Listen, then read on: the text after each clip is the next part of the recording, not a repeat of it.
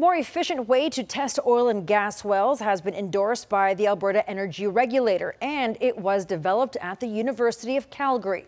The well testing method has been in trials and development for 6 years, and samples are being analyzed at a lab at the university. It's a quicker alternative to conventional diagnostic fracture injection tests. Information from the tests help better understand reservoirs for extraction of oil and gas.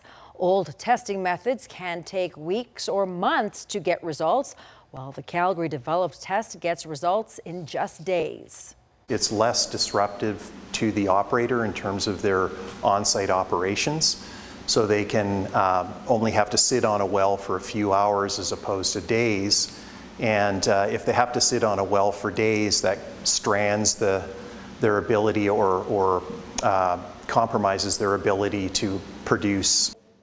Several companies in Canada are using the new testing method. The team is also now looking at how the test could be used in clean energy applications.